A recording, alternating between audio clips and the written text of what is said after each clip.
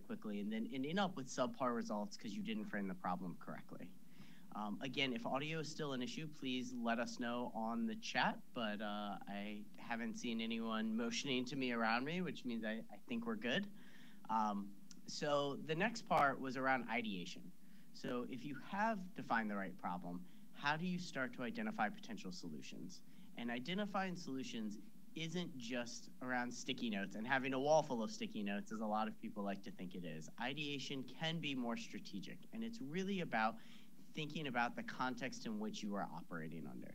So this list here, and we'll send this presentation out afterwards, but this list is by no means comprehensive, but it's a list of the types of things you need to think about when not just generating ideas, but generating good ideas and then starting to narrow down what ideas that you've collected and start saying which ideas are we actually going to test.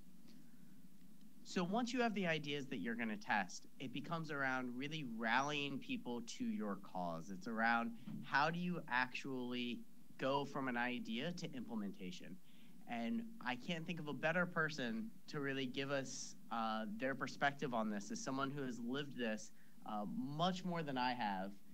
And this is Alex Roberts, one of my coworkers. So Alex, why don't you talk about what is an actual innovation proposal? Thanks, Kevin. So an innovation proposal is about turning an idea into something actionable. It doesn't matter how good your idea is. If it's innovative at all, it's going to need to be developed somewhat.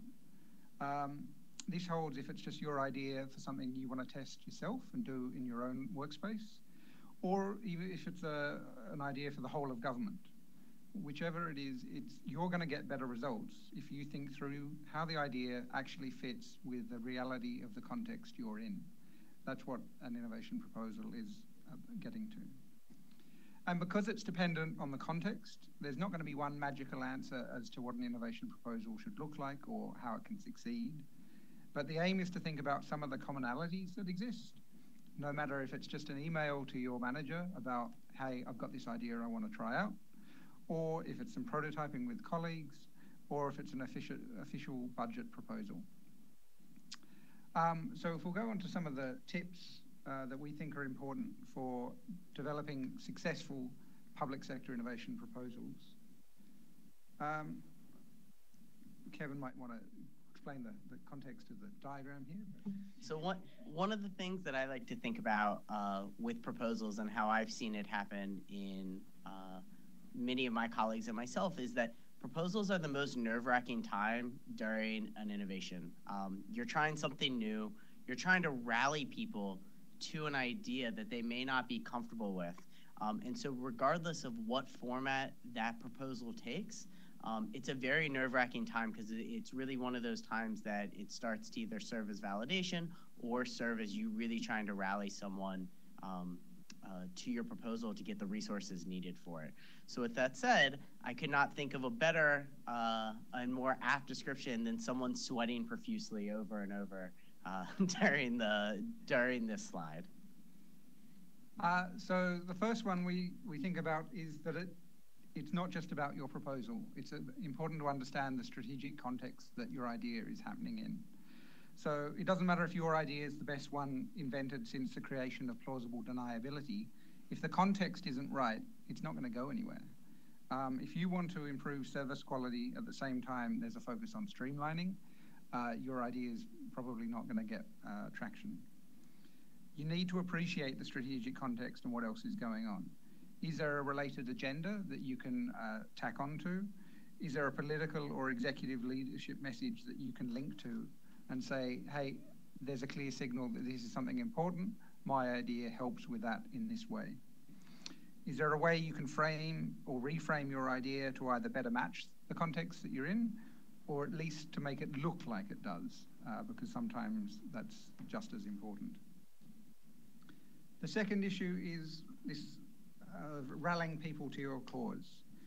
A key challenge with innovation is that it's new, so you don't necessarily have any ready mental models or examples that you can point people to or that people will have in mind when they're thinking about your idea. So you need to appreciate how to really communicate with your audience and tailor it accordingly. So sometimes that's a matter of how can you address your message in a way that fits with your decision makers' preferences. So do they like to know all about data, or do they like to know about the pain points and the story around this idea? Or do they like to know about who else has done this? Is this something another agency has tried and they want to be in on this? So thinking about how you can tailor that message. The challenge, of course, is that sometimes you'll have to give this message to multiple people and they'll have multiple preferences, but you've got to do what you can. And think, who will be the most effective voice for your proposal? Is it you, or might it be someone else? Because sometimes it might be your idea, but someone else will be able to sell it better to the relevant decision maker, or advocate the argument in a stronger case. Point 3, but that's not what I meant.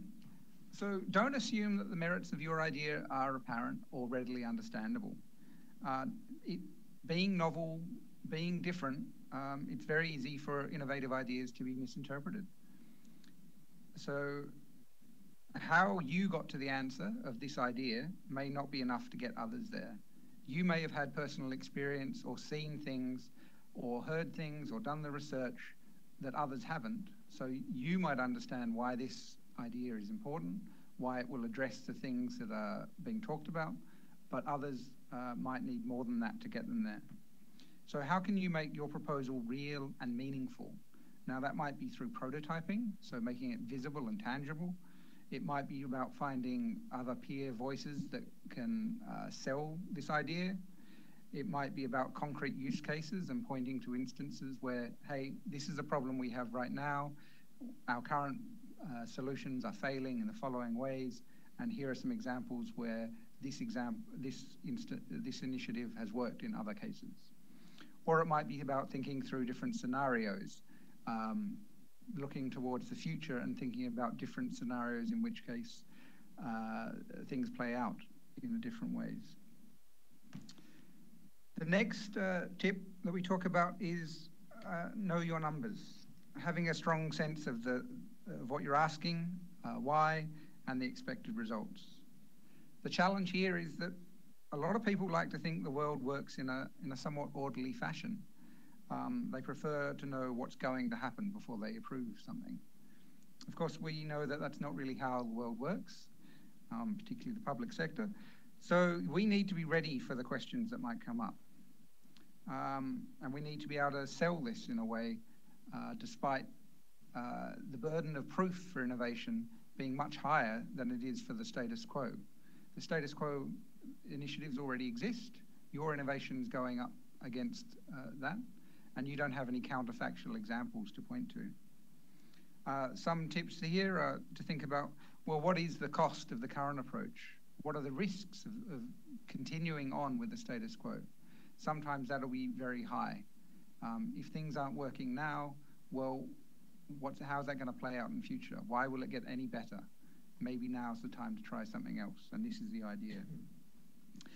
It might be about trying to start small, have a small test case. Of course, some ideas might need to scale, so that's not always the best answer. Sometimes it's a matter of just promising with confidence. You might not really know what's going to happen. The problem with innovation is that you don't know what the future holds. So sometimes it's about selling the case, well, we think this will work for the following reasons. There's a risk attached with that, of course, if things don't play out as you might hope or expect.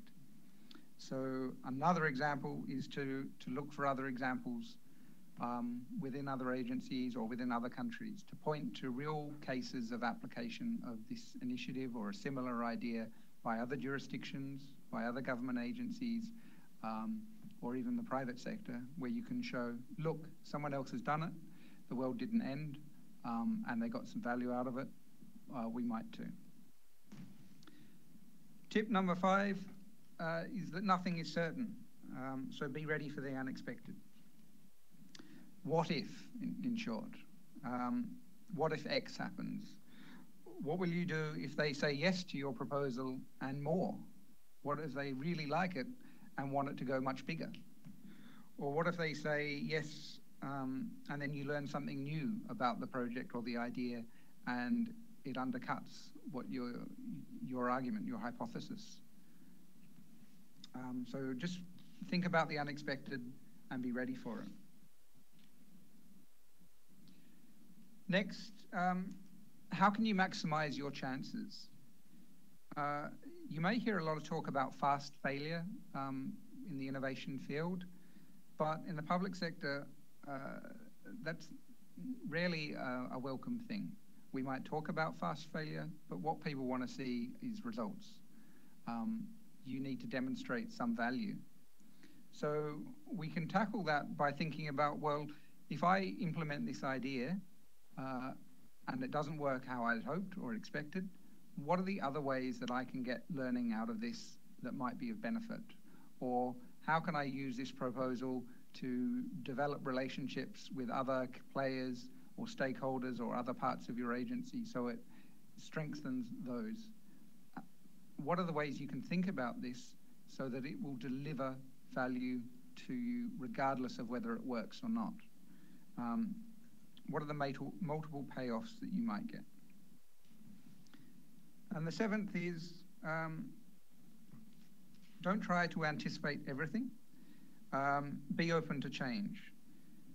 Leave some space for people receiving the proposal to provide input. One of my greatest lessons was where I put up an idea to my senior management and I thought I'd anticipated everything, and I had. That wasn't a good thing because this manager in particular didn't like feeling boxed in. He wanted to be able to add his value and his perspective as a senior leader.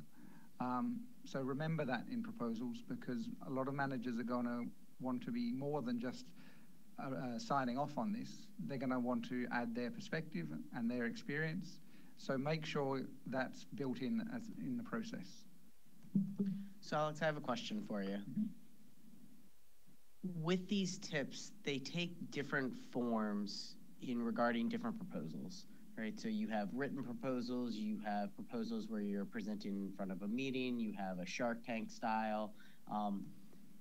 From your experience, because I know you've done a lot of different versions of this, how do any of these change when you're trying to speak about something versus when you're writing about something versus a quick lightning picture on something? Like how do these tips, do they hold relevant for all of those situations, and do they change at all depending on the format for how you're doing a proposal or the preferred method for your leadership, how they want a proposal given? I think they hold true for all proposals, but the amount of attention you might want to give to them will vary. I think it's always important to understand the strategic context, but if you're doing a big budget proposal that's going to involve multiple hundreds of thousands or millions or tens of millions of dollars, then that's obviously going to be a much bigger consideration than if you're just playing with an idea in your team context, and you just need to be aware of the agendas that are going on. What are the priorities of your agency? So it's the same issue, but the amount of attention and the depth you want to give to it will change.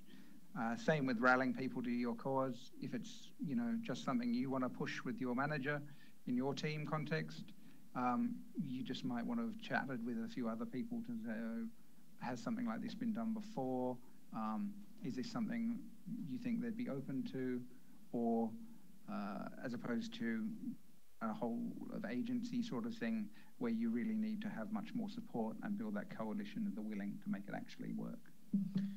So I'm going to ask you another question. By the way, for people whose audio that didn't work, if you have questions, and I know our colleagues chatted it to you in the chat box, if you have questions, feel free to put them into the chat and we'll address them as they come in. So we already have one question, which is something that Alex and I discussed a lot right before this, which is if the impact of innovation is uncertain, how do you write a convincing proposal?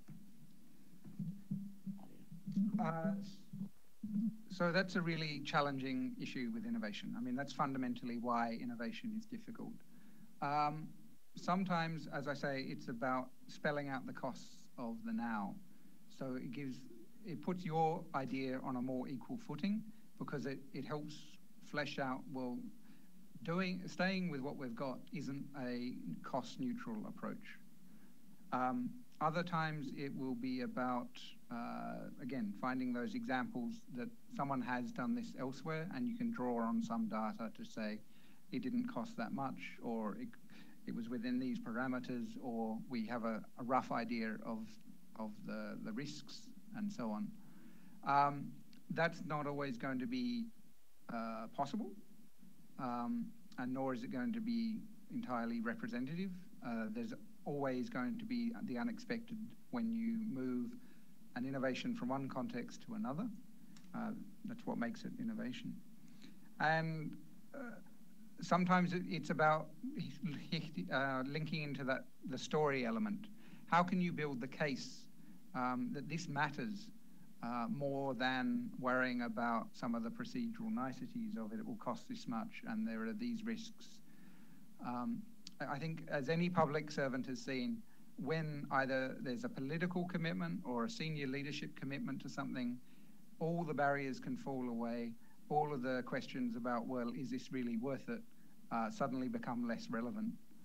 So sometimes it's about finding that right convincing case and making sure you've got the right people behind it. But there's no one answer, I'm afraid. So what happens when you do have the killer pitch, you've done all of these things, and you think it's the right thing to do, you know it's the right thing to do, and you still get rejected? Sometimes, you may have the perfect idea, and it's just the wrong time. So it's a matter of waiting. Sometimes it's about trying to reframe your idea to better suit that context you're in. So really listening to those political signals about what's important, and seeing how your idea connects with those. Sometimes it's a sign that maybe you're too far out in front of your audience. So think about who are the people that you might be able to bring along. How can you build up that coalition of people who are supportive of this idea, who really understand why it's important, and can help make the case? Other times it might be about finding outside voices who think this is important. Are there stakeholders who really appreciate and want this thing to happen? Are there some voices outside of the organization or the context who can come and say, this is exactly the sort of thing that matters? Sometimes you've just got to think laterally and go around it. Other times you're going to have to recognize that this isn't going to happen, and either wait for a different context or give up.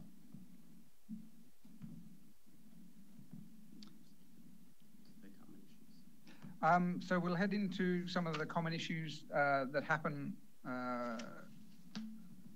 with proposals. The first is that do the decision makers really understand what they've agreed to? I know from my own experience, there have been times where I've spelled out an innovative proposal, I've got agreement, I've walked the relevant people through it, and then I've done exactly as I said I was going to do, and then I get to the end of the process and people seem surprised or confused as to what's happened. And you're like, but that's what I said I'd do. Because it's new, sometimes people, they don't hear what you're saying, or you might think you're saying one thing and that's not what they hear. So do they really understand what they've agreed to? This isn't something you can necessarily solve because you can't get inside their heads, but it's something to watch out for, to look out for the warning signs that there's a difference between what you've been saying and what they're expecting. But I think it's one of those things that you've just got to roll with and work with what you've got. Second is around flexibility and building in flexibility for when things go wrong or there's unexpected issues. And if it's innovation, there will be things that go differently to how you expected in your proposal. The key thing here is to really try to avoid building in critical dependencies that leave you vulnerable to those surprises. So don't try and, if you've spelt out everything in great detail in your proposal and are going to be held to that, then you're going to be in trouble, because some of those things aren't going to go as you expected. So watch out for that and try to avoid being too specific without trying to avoid responsibility. Third is build in an escape clause. So how can you get out of this project if it doesn't go as hoped? That's not to say I've started this brilliant idea and oops, I'm leaving. But it's about what if the project doesn't work as you wanted, and how can you shut it off?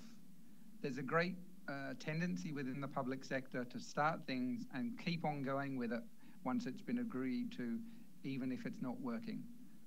We just keep on investing in it to make it work.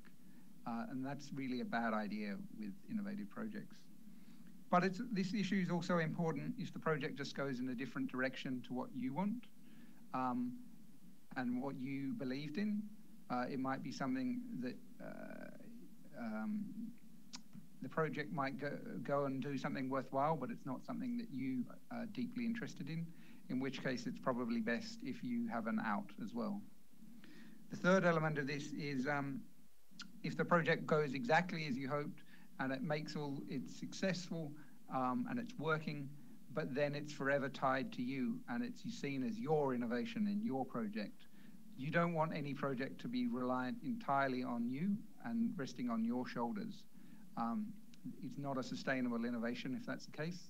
So make sure when you're thinking about the proposal that there are these sort of escape avenues implied or inbuilt. It doesn't have to be explicit, but it's worth thinking about so that you don't end up trapping yourself as the project goes along.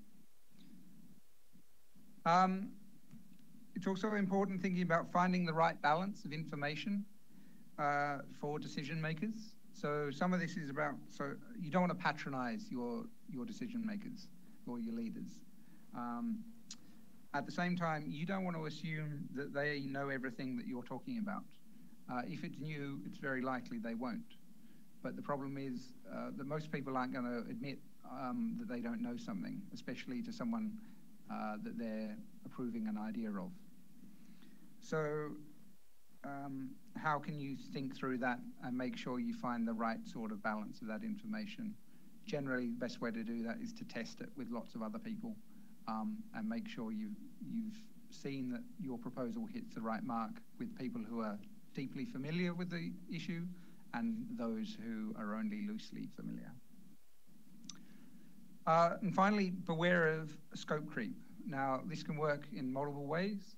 One is, this is a great idea, and we can do this and that, and then we'll also add in this and this other thing, and then the project becomes something you don't recognize, and that's a dangerous thing for innovation, where you're trying to test a few key things and you don't know it's going to work. The other great risk is, great idea, but let's cut out the one part that makes this project interesting and meaningful. And we'll invest in something that no longer really identifies as that innovative project. So again, this isn't something that you can necessarily control, but it's worth being aware of and trying to think about and identify those critical dependencies within the proposal that might make or break this project, and having decision makers at least attempting to make them aware of it. So Alex, one of the questions I saw through the chat that was happening was about time. How do you not just set expectations, and we'll talk about setting expectations separately, but how do you look specifically at the time element between this has a lot of uncertainty, so I really don't know how long it's going to go to reach the impact that we're trying to achieve, versus setting yourself up for failure by saying this is going to happen in a year and knowing that that does not have a high likelihood? So part of that is thinking about how can you prototype or test this in reality. So you can scope some of those elements early on. Now that doesn't mean that you have to test out everything. We have what's called low fidelity testing in prototyping, where it can be everything from a wireframe of a website, which can give you a lot of information about what you're proposing and how it might work and elicit immediate feedback, to there are a whole range of design methods where you can basically play act out a service interaction, or think about what are the different ways that this innovation will work, and then that helps give you more information about what are some of the steps involved, how that might work, what are the dependencies.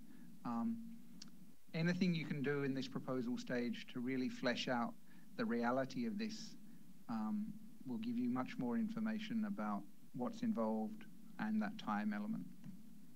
I think that goes into one of the questions that I was saving to the end, which was around first steps. How do I get started in this whole process? And besides the problem framing, one of the things that you can do to help frame problems is exactly what Alex said, which is add play to this and do something in a low fidelity manner to get feedback.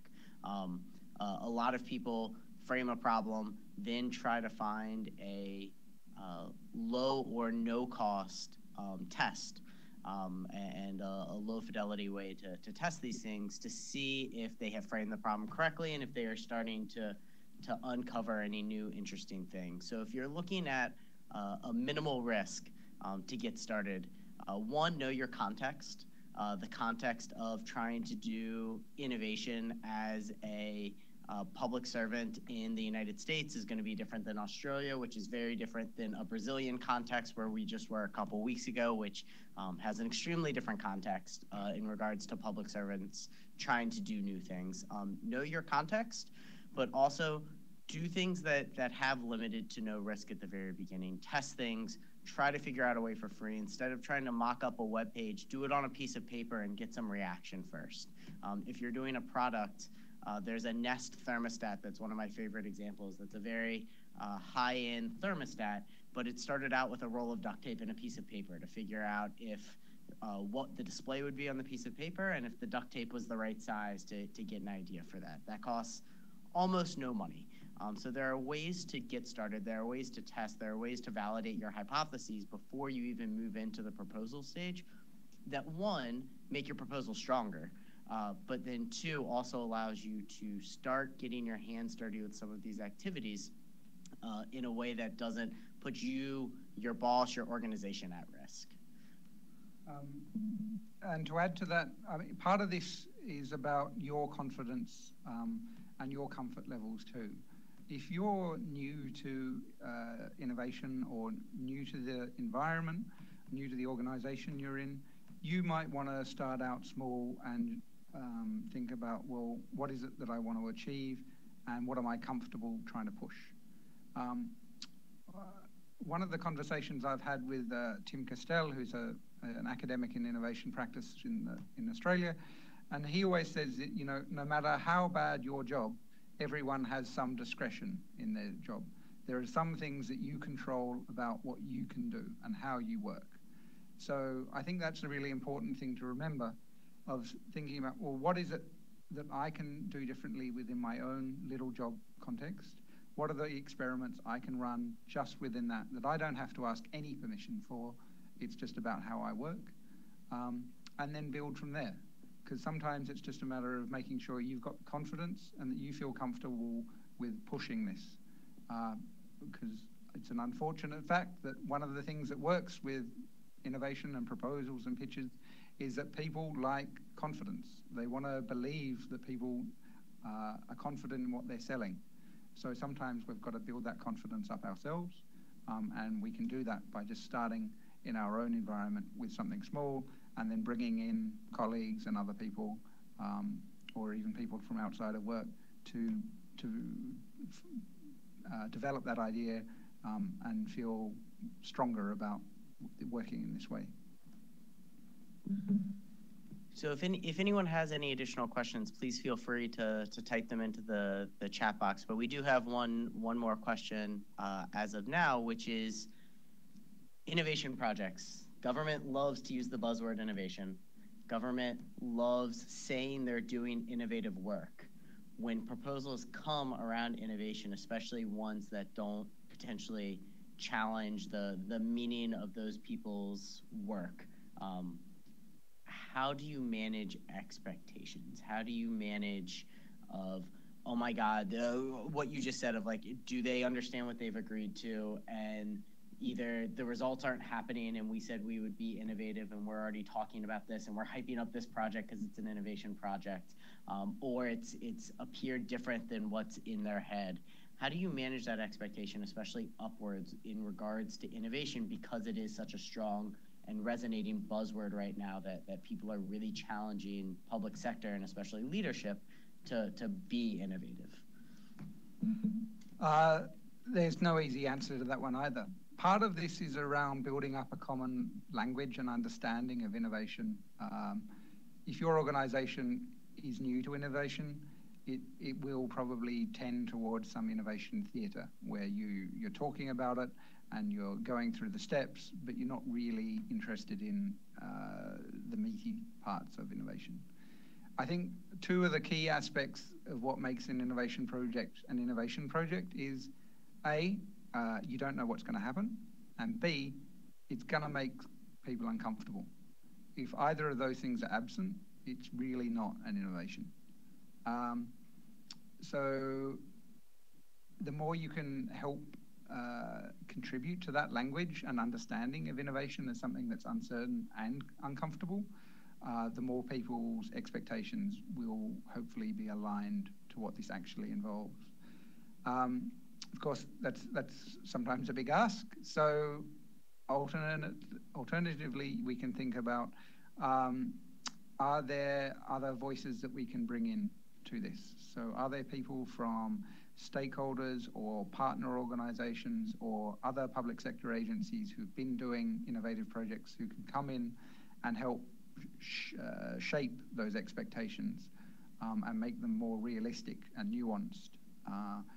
Or it can be about, sometimes those expectations won't matter as long as you've got political cover for this, and trying to find the key leadership who can support this. Of course, that leaves you vulnerable if your leadership suddenly moves, which I know from my own experience can happen, and sometimes repeatedly in a short time, which leaves you struggling. So don't rely on that one too much, but it is an option. So let's jump back to rejection, which is a fun question of what do you do after your proposal gets rejected, especially if you believe in it a lot. I know this happened to me in the public service, and I would go potentially into the sometimes morally gray area of just doing it anyway and figuring out how to do it either with less cost, less resources, kind of behind the scenes in the shadows in some way to start proving that there is value in it. I would not highly recommend that in most cases, but what do you do, especially if you truly really believe in what your idea is? So I think everyone develops their own sort of personal strategies to relate to that. I know for me, I sort of had a rule of three where I would have 3 goes at something before I give up on it. For me, that was enough to make sure that I'd developed the idea enough, and I was really comfortable with pushing it, but I wasn't going to overinvest in it. If you know Alex, there's no such thing as a rule of 3. If he believes in it, he's going to keep pushing it until it gets done.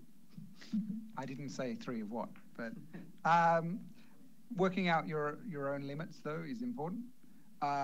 Sometimes it's a matter of, okay, I haven't framed it in the right way. It's not resonating with people in the way I expect. Why is that? Asking some important questions of, I think this is important, but it doesn't seem that you regard it with the same value. Why is that? What is it that you know that I'm missing? That can unlock a lot of insight. Or it might be about finding other voices or other sponsors who can take this up. Sometimes your own management line will be busy with their own priority issues. They're not going to have space to deal with this, even though this organizationally or system might be really important. So how can you find workarounds or other sponsors for this? That carries its own risk, because sometimes your own managers will then see that as you trying to subvert the process, but it is sometimes also a valuable strategy. So we'll jump to one last question, which is the question we get on every webinar in some way, shape, or form, which is around failure. Personally, how do you communicate failure? How do you communicate that a project is not working and therefore we should stop? That the sunk cost fallacy of we've dedicated $20 million, so what's another $2 million to continue to try to get it right? From my perspective and my experience, government doesn't talk about failure, but we also are framing it incorrectly. It's really about reframing what failure is, and it's not failure. The idea of starting small, testing, and when things don't work, you've limited your exposure, and then you can test something out, is a very different framing than just say, we failed at something.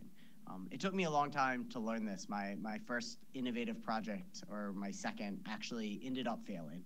And I wanted to use the word failure, and my boss wouldn't let me. And I was really confused why she wouldn't let me just admit that we failed at something. We had a hypothesis, we tested something, it didn't work, we failed. But it was really around switching that perspective. And this is why Alex talked a lot originally, and I'm probably stealing some of his thunder, around making sure that you have more than one goal in mind, that learning is a goal in a lot of these cases, especially around high uncertainty when you don't know what an outcome is going to be. But that's still very tough to do that against the status quo. I know Alex has looked a lot at this from a systems perspective and may have some really good insight talking about communicating failure and how to do this, more than just at a one-on-one level. Well, part of the challenge with failure is that the difference between success and failure can often be wafer thin. I know from the private sector of entrepreneurs who've done everything they can to make something work, and it seems like it's a failure because something hasn't happened. And then a completely unrelated event changes that failure from something not working to a success. Nothing they did made any difference, but because of an external event, what was a failure suddenly became a success. That's because a huge amount of innovation relates to chance, because you're dealing with a highly uncertain topic and issue. I know from my own personal experience of having worked on something, I worked as part of DesignGov, which was an 18-month pilot project. It was a whole of government innovation lab. That came to an end after 18 months. In some ways that felt like a failure, that it didn't keep on going. That was at a personal level and somewhat at a professional level. It felt like I've invested all of this into this and it hasn't kept on going. But some of that's also a matter of hindsight, that after a number of years I've been able to see, well, DesignGov has contributed to a lot of things. There were particular project elements that have kept on going and that have made some value. I've seen people who've been involved in the process who've gone on to learn about design and apply it in their agencies. We sometimes have to nuance this concept of success and failure, to look for, there are many shades of failure and many shades of success. It's not always going to be what we think it is. From that wider systems perspective, though, it's a question of, again, making sure that you deliver something even if the prime thing doesn't work as you hoped. That's really, really important. It's not easy to do always, but making sure that every effort you have can have multiple payoffs is your best chance of avoiding that word failure. So we're about at the end of time, and I want to be cognizant of everyone's time here. So for our last slide and really wrapping this up, we have a OECD OPSI website as well as a community platform. So we will be sending around these slides over email. And on these slides, there's a link that we'll also include in the email to register for our community platform, and specifically, we've made an Innovation 101 section that you are more than welcome to join. We check it, we have conversations on it. If you have additional questions, if you have a burning question that you think of as soon as we get off this, and you're like, oh, I wish I had had a chance to ask that question, this is the place to ask it, and we in OPSI will be happy to respond to it, but also there are other people as part of the community that also may respond to it and have a different perspective than us. In addition to that, this is being recorded. We will get that recording complete and posted, as well as our last one, which I know hasn't been posted yet due to some timing issues, but we will get both of those posted so that if you want to share this with other people, please feel free to do so. Additionally, we will have more information about our next webinar coming up. We still haven't figured out the scheduling for that just yet, but we intend to continue to finish through this life cycle and continue to bring multiple voices other than just my own. So someone like Alex, or we had Perrette from our team last time, and continue to bring in more voices into this conversation. So with that, thank everyone. I thank you so much, or we thank you so much for attending the webinar. I hope that you took a lot away from this. Again, we would love to hear your feedback, and we hope to see you next time. So thank you guys very much.